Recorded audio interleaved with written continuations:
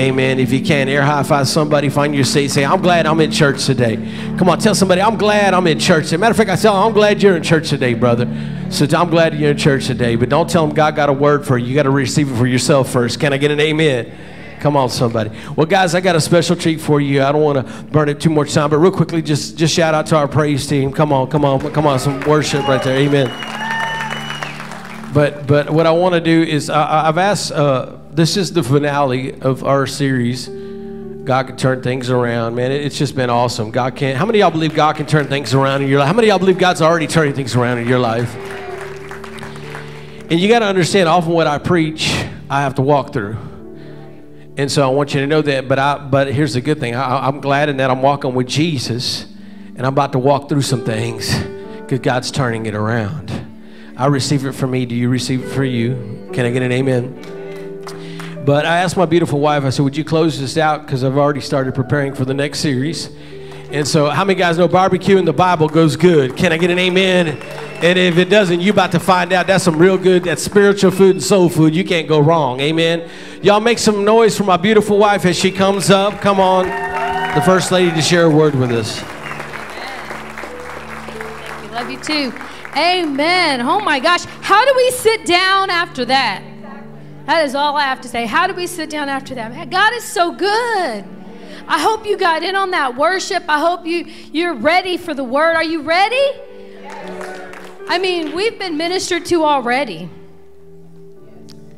Man, that was so good. God is so good.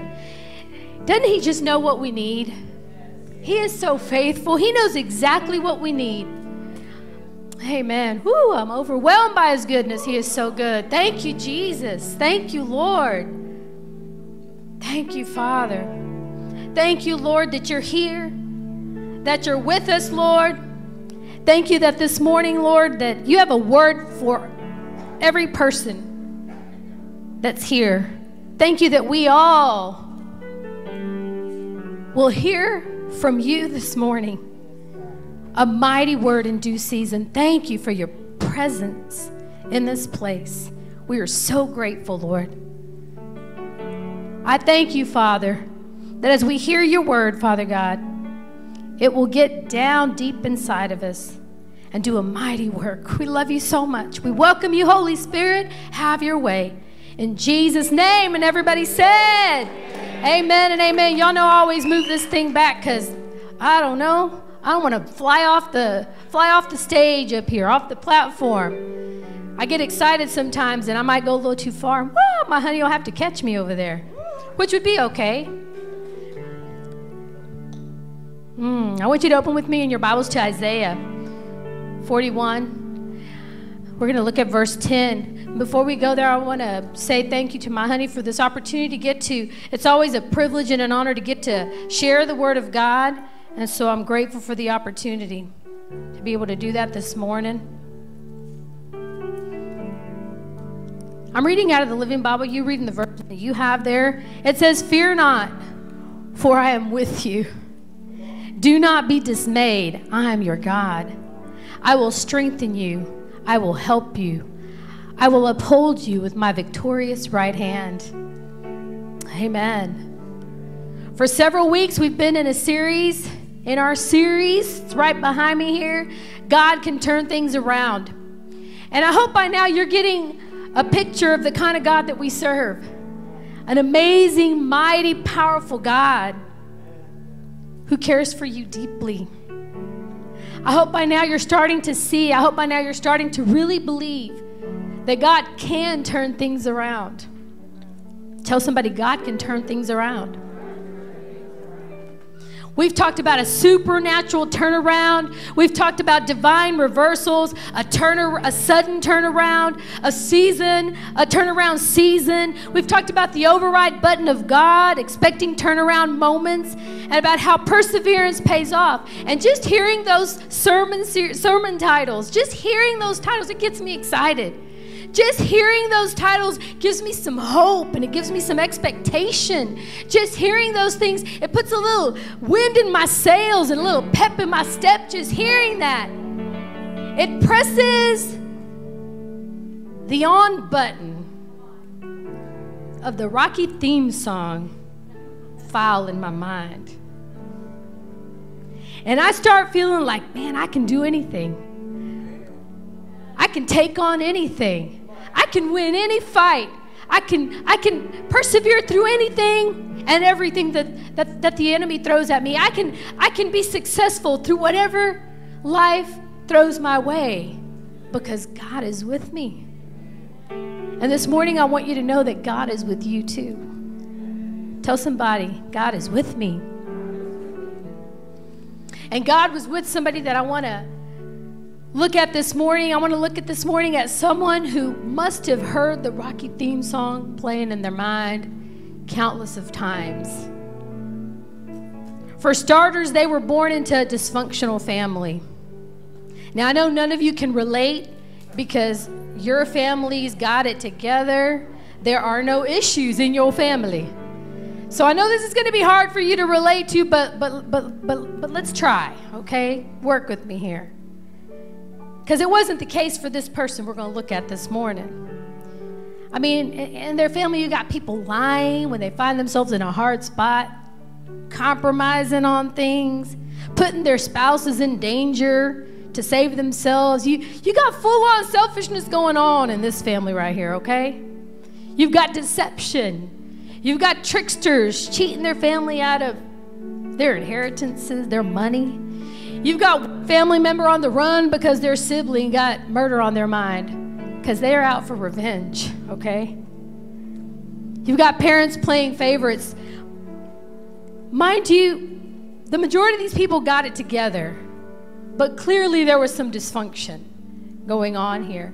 And now we're going to look today at someone who came from that kind of a background, that kind of a family background, who pertaining to their life now was hated.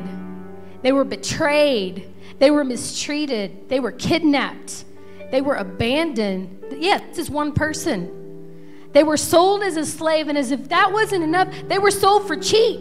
Now, it's bad enough you get sold into slavery, human traffic, but then you're sold for cheap, like you weren't even worth much.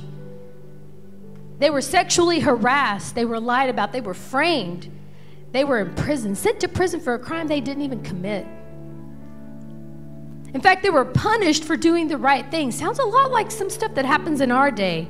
Right is called wrong, and wrong is called right. And if you're committing crimes, if you're a criminal, there's no accountability. But on the other hand, if you haven't been proven to do anything wrong, you're guilty until proven innocent. Sounds a lot like what's going on, but let me get back to this person. They're punished for doing what's right. They're in prison for nothing. And then they're forgotten by the person that they helped while they were in that situation, while they were in that prison. And if we're not careful, we'll just glaze over the story of their life. We'll just glaze over the account of their life as it's just a little Bible story that we heard of. Yeah, I know that little Bible story. And we'll miss the huge, huge implications of their response to all these serious events that took place in their lives. And theirs is not just a little story that you heard one day. It's not just a little Bible story. It's huge. Their story had huge implications on their life. Their story has huge implications for us too. If you didn't know it by now, I'm talking about Joseph. And this morning, we're going to lean into the story of Joseph. We're going to gather life lessons from Joseph. And we're going to learn what happens in our lives when we know that God is with us. Tell somebody, God is with me. So today, I want to speak to you on the subject, fighting for the promise. Fighting for the promise. Turn with me in your Bibles to Genesis chapter 37. Genesis 37. We're going to start reading with verse 1. It says, "Now Jacob dwelt in the land where his father was a stranger, in the land of Canaan." This is the history of Jacob. "Joseph, being 17 years old, was feeding the flock with his brothers. And the lad was with the sons of Bilhah and the sons of Zilpah, his father's wives." His father's wives. Well, that's a whole nother story. "And Joseph brought a bad report of them to his father. Now Israel loved Joseph more than all his children." Israel is Jacob. His name was changed to Israel. Israel and Jacob, same person. "He loved Joseph more than all his children because he was the son of his old age. Also he made him a tunic of many colors. But when his brothers saw that their father loved him more than all his brothers, they hated him and could not speak peaceably to him. He loved him more. He was a child of his old age. Not only was he a child of his old age, but his mama was Rachel, and that's like who that's my favorite. Okay, that's who I love. So it's a connection, and she had passed away, and that was a connection to her. So once again in this family, we see some favoritism going on here, and it's not covert. It's full on in your face favoritism that is going on here. I mean, there's a dozen children and one coat. You got Joseph. You got 10 half brothers, 1 half sister, and 1 coat. What you gonna do with 1 coat? That was already a recipe for disaster. You know, back in their day, everybody had a coat, everybody had a tunic. But they were short sleeve, knee length, and plain. But not Joseph's. Tell somebody, not Joseph's. His was long sleeve, ankle length, and it had some bling to it. It was loud and proud. It made him stand out. And I'm sure every time his brothers saw every time they saw it, it was the thing that reminded them that he was the favorite. Oh, there goes Daddy's favorite. Sorry, punk. I mean, they were mad at him, and it wasn't even his fault. And you're laughing because you probably said stuff like that too. It wasn't even his fault. It was nothing that he had done wrong. It was nothing that he asked for. And they were jealous of him, and they resented him, and eventually their jealousy turns to hate. Life lesson: when jealousy is left unchecked, it can lead to serious consequences. I said when jealousy is left unchecked, it can lead to serious consequences. James chapter 3, verse 14 through 16, it says, "But if you have bitter jealousy and selfish ambition in your hearts, do not boast and be false to the truth. This is not the wisdom that comes down from above, but is earthly, unspiritual, demonic." That's strong. That's strong, y'all. Verse 16. "For where jealousy and selfish ambition exist, there will be disorder and every vile practice." You know, Brian was talking about when you know the truth, I mean, it'll change the way you see things. You're going to see jealousy in a whole new way after reading this verse. Come on. "For where jealousy and selfish ambition exist, there will be disorder and every vile practice." Not good. There's another translation that says in the latter part of that verse, whenever you're trying to look better than others or get the better of others, things fall apart and everyone ends up at the other's throats. And that's why you have infighting and bickering and complaining. You're always complaining about each other, and you're always, bickering with one another. In Galatians chapter 5, jealousy is also listed as one of the works of the flesh. And in Proverbs, it's not going to be on the screen. In Proverbs chapter 14, it says, "A tranquil heart gives life to the flesh, but envy makes the bones rot." That's why we can't be jealous or envious of other people. That's why we don't compare ourselves to other people. That's why we rejoice when someone else gets blessed. Come on. That's why we don't compete with one another. That's why we don't say things to make us look good and other people look bad, because it never leads to anywhere good. Why did they get that? They never did that for us. They never did that for me. We've been here longer. That should be mine. That should have happened for me. Must be nice. And the Bible calls it earthly, unspiritual, and demonic. Just a side note, if you have kids and you have children, don't compare your kids to anybody else. And don't put them down. You'll never amount to anything. You never do that right. I wish you were more like your brother. Why can't you be like your sister? You're just like your father. You're just like your mother. Don't do that. Speak life over your kids. Speak life over your children.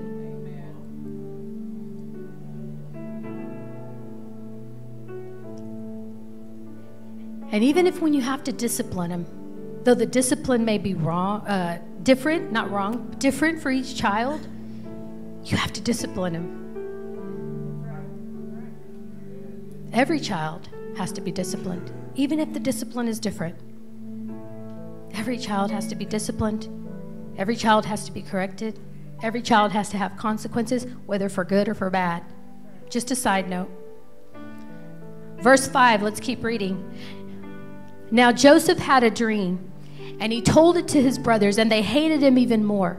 So he said to them, "Please hear this dream which I have dreamed.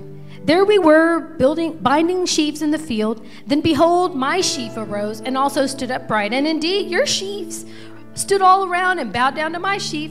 And his brothers said to him, shall you indeed reign over us? Or shall you indeed have dominion over us? So they hated him even more for his dreams and for his words." Life lesson, write this down, life lesson. Not everybody's going to like you. Not everybody's going to like you, whether they have a reason or not, whether you've done anything to them or not. Sometimes they don't even know you and they don't like you. Maybe they just heard about you and they don't even know for themselves, but they don't like you. Whatever the case may be, some people just won't like you. Don't spend a lot of time and energy trying to get people to like you who are never going to like you no matter what you do. In this case, his brothers didn't like him because he was favored by his father. They thought he was a tattletale.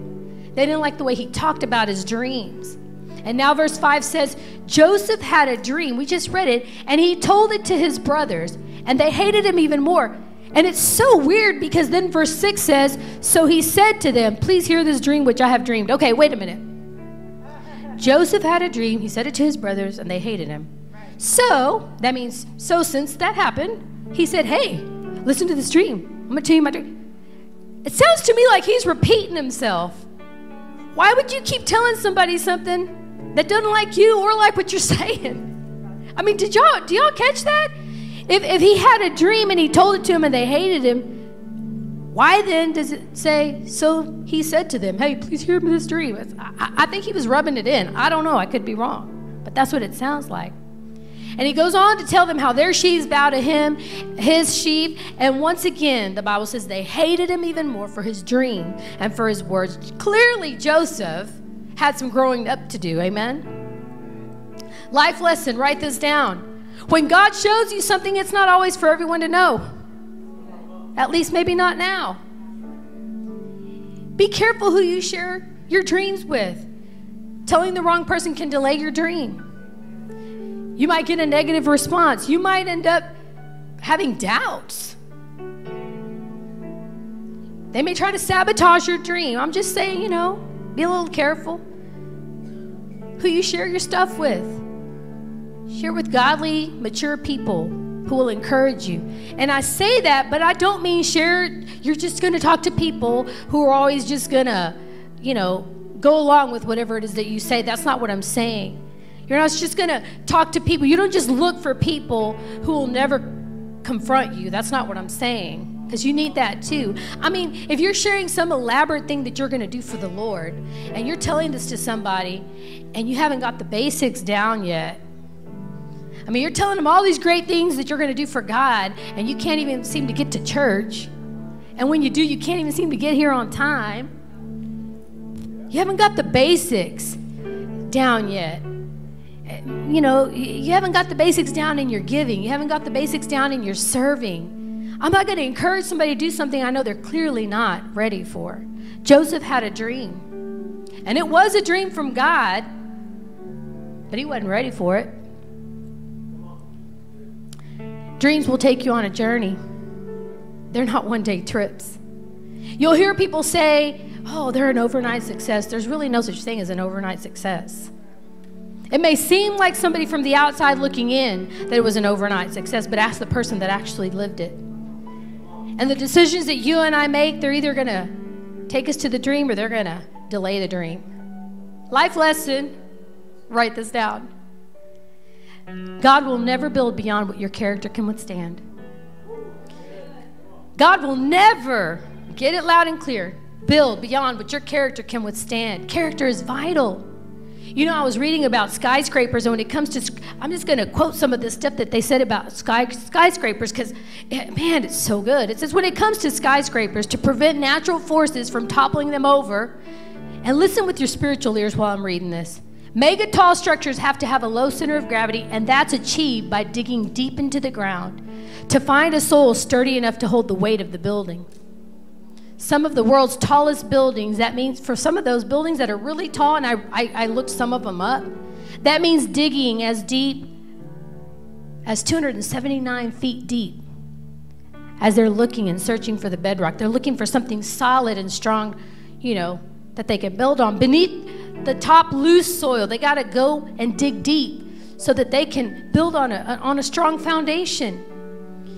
They said, after surveying the construction site for soil composition, construction begins by digging a pit. And I was like, oh my gosh. We're talking about Joseph. How many of you know he found himself in a pit? It says, the size and the depth of the pit depends on how far down the bedrock lies. Our skyscrapers have proven that if you want to reach new heights, you must first dig deep. That's just talking about skyscrapers, but it pertains to us too. If we want God to do mighty things in and through us, before he can take us high, man, we've got to be dug deep. I love this quote that I was just shared with. Your success stops where your character stops. You can never rise above the limitations of your character. Character matters. Character is vital. Without good character, it'll destroy you or it'll destroy your dream. God wants to bless us, but he wants us to have the character to maintain the blessing. He's a master builder, and he builds things to last. He's not going to build things that are not to last. And if we don't have character, good character, we run the risk of being crushed by the weight of the blessing. God will never take you where your character can't sustain you. Verse 9. Then he dreamed still another dream and told it to his brothers and said, look, I have dreamed another dream, and this time the sun, the moon, and the 11 stars bowed down to me. So he said it to his father and his brothers, and his father rebuked him and said to him, what is this dream that you have dreamed? Shall your mother and I and brothers indeed come to bow down to the earth before you? And his brothers envied him, but his father kept the matter in mind. He just thought about it. I mean, he's just adding wood to the fire here. And for those of you who think that jealousy and envy won't lead you down a dark road, here you got 10 men willing to kill their brother because of a coat and a couple of dreams. It matters. It matters. And we'll see in a moment that their deep jealousy grows ugly, and it grows into hate, and it completely blinds them to what's right and what's wrong. As you keep reading the Bible, you'll see that Joseph's brothers go to Shechem to feed their father's flock, and Jacob, the Bible says, sends Joseph to check on them and to report back. You know, they already don't like him. They already are jealous of him. They already think he's a tattletale. I'm not sure that his daddy should have sent him to go and check on him and report back. And the Bible says that when they saw him afar off, before he even came near them, they conspired to kill him. They said, there comes that dreamer. Come, therefore, let us kill him and cast him into a pit, and we'll just say that some wild animal devoured him, and then we'll see what happens with his dream. They crossed the line. And now they're conspiring to murder him. And this is serious. You know, the minute you find yourself coveting and comparing and competing, we got to nip it in the bud, y'all. Those are not good things. So you have the 17-year-old Joseph, the baby of the family, daddy's favorite, walking around in the reminder that he's the favorite, his loud coat. And they can't stand him. They can't stand that he's the only one with a special coat. They can't stand that he's his daddy's favorite. They can't stand that he's a tattletale. They can't stand that he's always walking around talking about his dreams. They're jealous of him, and that jealousy turns to hate. And they decide they're going to take him out once and for all. And now Joseph gives them another reason to hate him. He adds wood to the fire, and the straw that breaks the camel's back is that second dream. And if you go on and read, the Bible says that they stripped him of his tunic and threw him in an empty pit. They stripped him of that thing that represented favor in his life. You know, they stripped him of his tunic, but they couldn't take his favor. And you may get stripped of a lot of things, but God's favor is on you. If you're a Christ follower, God's favor is on you. And the world may take a lot of things from you, but they can't take the things that God gives you. They can't take your favor. And they throw him in this pit. And it's not on the screen, but in verse 25 it says, and they sat down to eat a meal. It's amazing that they could sit down and eat and their brothers in a pit. And it didn't seem to faze them. And they end up selling him to some slave traders that pass by. They take his tunic, they kill a goat, dip his tunic in that blood so that they can take that home and tell their dad, hey, and then they do it. They take it home and they say, hey, we found this. Do you know who that belongs to? Do you recognize this? Do you think that's your son's? And of course, Jacob does exactly what they thought he would and immediately says, oh my gosh, you know, some wild beast has devoured him. And the Bible says that he cried, he wept, and he couldn't be consoled. Joseph is taken to Egypt where he's sold to Potiphar, an officer of Pharaoh. And I love what Genesis 39 verse 2 says. The Lord was with Joseph and he was a successful man. You know, you start reading that and you're like, wait a minute. I just read all this other stuff before I got to this verse. What do you mean he was a successful man? But read on. It says the Lord was with Joseph and he was a successful man, and he was in the house of his master the Egyptian, and his master saw that the Lord was with him and that the Lord made all that he did to prosper in his hand. So Joseph found favor in his sight and served him. Tell somebody, he served him. Then he made him overseer of his house and all that he had, and he put under his authority. Tell somebody, the Lord was with him. Joseph served. He served well, y'all, and it was noticeable, so much so that he's put in charge of his master's house. Joseph served Potiphar. He didn't mope. He didn't gripe. He didn't complain. What do we do when we find ourselves in situations that we don't like? He didn't feel sorry for himself. He didn't throw a pity party and invite everybody to come over. The Bible says he served, and he served well. This was Joseph, I believe, fighting for the promise because he knew that God was with him. Tell somebody, God is with me. The Bible goes on to say that Joseph was handsome in form and in appearance, and unfortunately, Potiphar's wife took notice of that. And she decides to make some moves on him. And I'm not talking about jiu-jitsu. I'm not talking about karate. Some other kind of moves.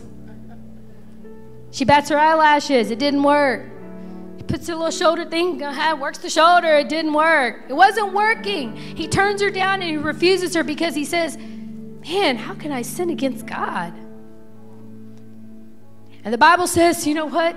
She kept at it. She didn't quit. And finally one day, when all the guys are out of the house, the men of the house are out, Joseph goes in the house to go work. And there she comes.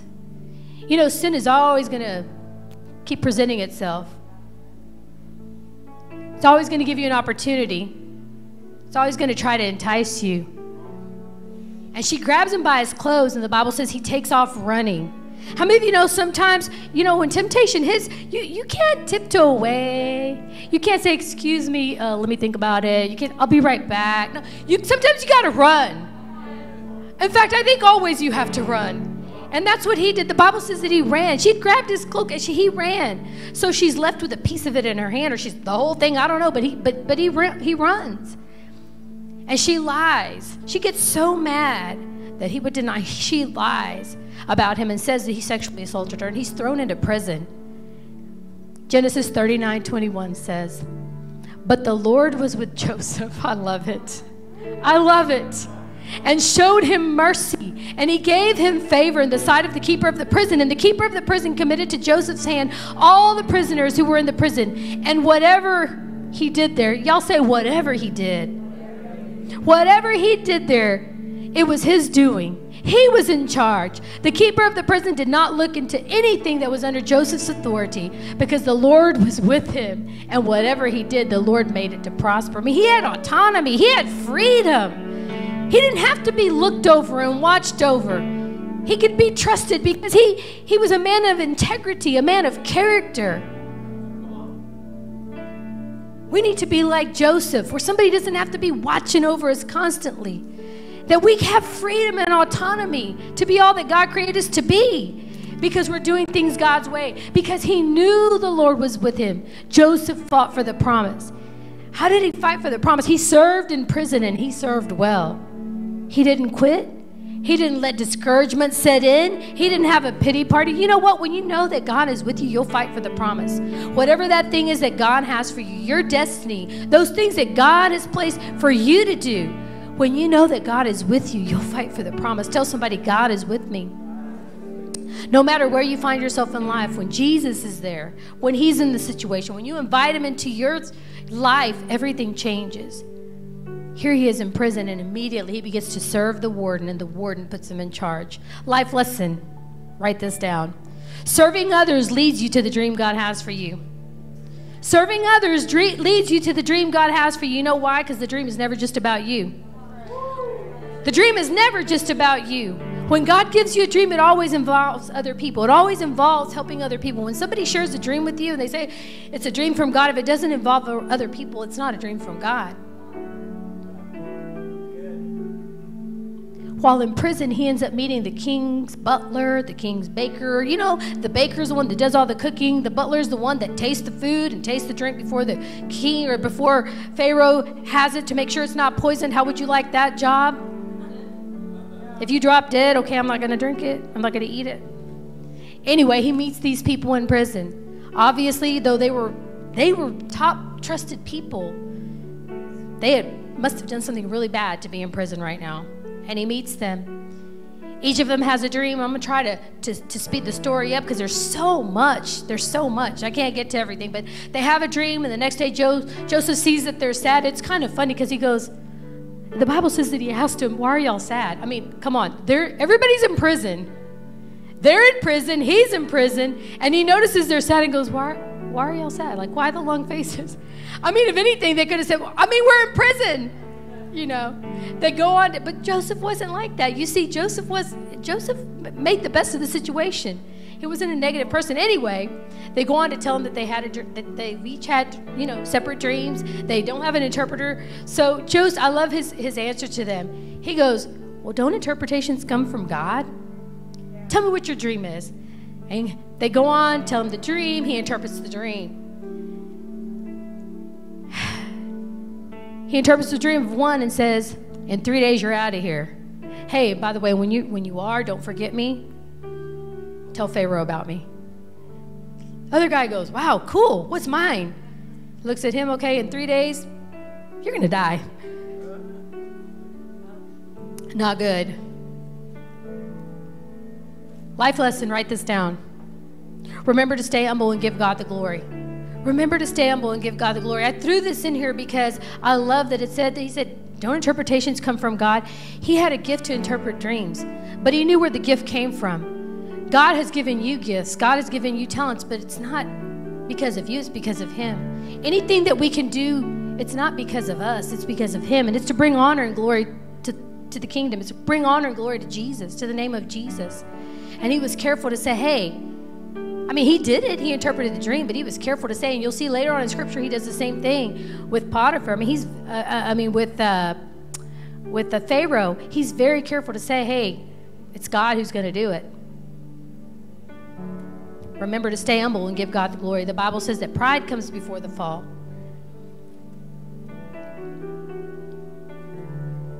The butler forgets him. The butler forgets him. Man, he's so happy. It happened just like Joseph said. He gets out of there, and he forgets all about him. Sometimes the people that you help along the way on your journey to your dream are going to forget you. Sometimes they're going to let you down. Don't let that derail you. Don't let that take you out. Sometimes God has you on a journey. There's people that leave church because somebody offended them. Don't let people trip you up. People will fail you. God won't. I said, people will fail you, God won't. That's life lesson. Write it down. 2 years go by, and Pharaoh has a dream that troubles him. And he can't interpret it. He can't find somebody to interpret it. He's got people that are supposed to be able to do this thing, and nobody seems to be able to help him. 2 years have gone by, and Finally, the butler says, hey, oh yeah, I just remembered something. I don't know. You know, back then, sometimes whenever they would ask their magicians or their people, whoever their people were that interpreted dreams, whenever they would ask them to interpret a dream, sometimes if they couldn't interpret it, it was like, off with your head. You're no good to me. You know, you get out of here then if you're no use to me. I wonder if that went through the butler's head, because nobody was like being able to interpret anything, and he was like, have you found somebody? No, sir. Oh, wait a minute. I know somebody. And he remembers Joseph. Man, when no one could interpret, finally, Joseph's name gets brought up. He tells Pharaoh how Joseph correctly interpreted his dream, and Pharaoh says, you know what? Bring him to me. Bring him over here. I want to talk to that guy. And Pharaoh recognizes that God is with Joseph. Joseph interprets his dream, and Pharaoh is able to recognize that God is with Joseph. And the Bible says, and I'm making a long story short because there's so much, that he puts him in charge. He puts him in charge of his house, of all the people, over all of Egypt, and he's only second to him, to Pharaoh. And the Bible says that Joseph was 30 years old when this came to pass. 30 years old when this came to pass. He got the dream at 17. He hung in there because he knew that God was with him. He didn't quit because he knew that God was with him. There's a quote that says, the price to be paid by God's heroes is long-term commitment. Where do we find that anymore? At the first sign of trouble, people turn and run. When it gets a little hard, people turn and run. When it doesn't work out the way that I thought it would, people turn and run. When you offend me, I'm going to turn and run. When I don't like what you said and I don't like what you did and I don't agree with you, I'm going to turn and run. Where's long-term commitment? He was 17 when he got the promise, and he went through a lot, but he stayed committed. When you know that God is with you, you'll fight for the promise. He knew God was with him, and he fought for the promise. You know, maybe we need to know and we need to realize that God is with us. Maybe if we knew that God was with us, we'd fight for the promise too. Eventually, like everyone else, Joseph's brothers end up in Egypt to go buy grain because just like he said, there was a famine. Genesis 42:6 says, now Joseph was governor over the land, and it was he who was sold to all the people of the land. And Joseph's brothers came and bowed down before him with their faces to the earth. And we see here the promise is being fulfilled. You know, they got there and they didn't even recognize him. He knew who they were. They didn't know who he was. And we see as they're bowing down to him, as they're coming to ask for grain, we see that the promise is coming to pass. All these years later, the promise is coming to pass. You know, the Bible says that there's a series of things that he did there to kind of test and see where his brothers were at, to kind of see where their heart was, to see if there had been any change since the time that they had sold him into slavery. A bunch of events have happened there. You can go read it in the Bible of the different things that he did. But eventually, the Bible says that he tells everybody to leave the room. Obviously, except his brothers. He tells everybody to leave so that he can let them know who he is, because he knows they don't know who he is. And he tells them how God had him there for a reason. He tells them how he's going to provide for them and how he's going to provide for their families. You know, eventually his father Jacob dies. And his brothers start getting scared that, you know what? Man, Dad's gone now. He probably didn't do nothing to us because Dad was still here. Dad's gone now, man. I think he might take revenge on us. And Genesis in chapter 50 says, when Joseph's brothers saw that their father was dead, they started thinking of a way that they could save themselves just in case he wanted to take revenge. I want to read what it says here. When Joseph's brothers saw that their father was dead, they said, perhaps Joseph will hate us and may actually repay us for all the evil which we did to him. So they sent messengers to Joseph, saying, before your father died, he commanded, saying, thus you shall say to Joseph, I beg you, please forgive the trespasses of your brothers. I mean, they sent a message saying, from their dad saying, you know, forgive your brothers. Forgive your brothers. Don't do anything to your brothers. Please forgive them. It says here that Joseph wept when they spoke to him. Verse 18, then his brothers also went down and fell before his face, and they said, behold, we are your servants. And here's such a powerful scripture in the Bible. Joseph said to them, do not be afraid, for I am in the place of God?